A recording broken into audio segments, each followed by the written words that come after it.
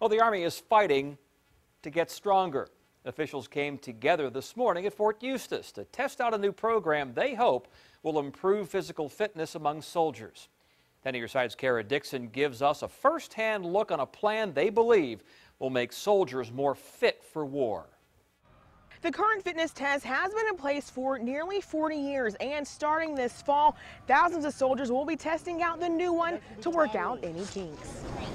And if these runs of the new test here at Fort Eustis are any indication, oh boy, good gracious. Well, soldiers will be getting a heck of a workout. The day I took it, I knew this is exactly what our Army needs. That's pretty good. It's been 6 years in the making, coming up with this new test to replace the current one. Just an old soldier's tale that in our Army, everyone does their push-ups, sit-ups, and run every day. And that actually doesn't prepare the entire body. The newer test will, with 6 events instead of 3. There's a strength deadlift, the hand release push-up, Go. sprint, drag, carry, One last sprint.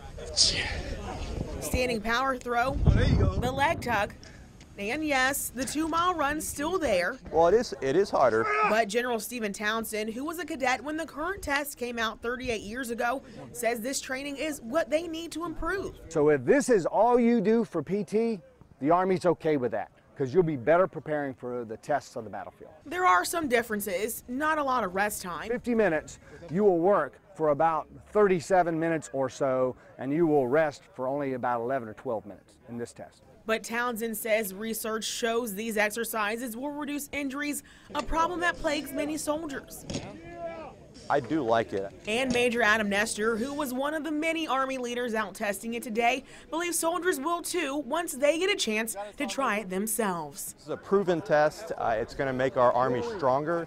But again, change is never easy, so it's going to take some time. But everyone out here, as you can see, is working hard and very excited about the way ahead with this new fitness test. Field testing will last for a year, and by 2020, it will be the official fitness test of the Army. Reporting at Fort Eustis, Dixon, 10 on your side.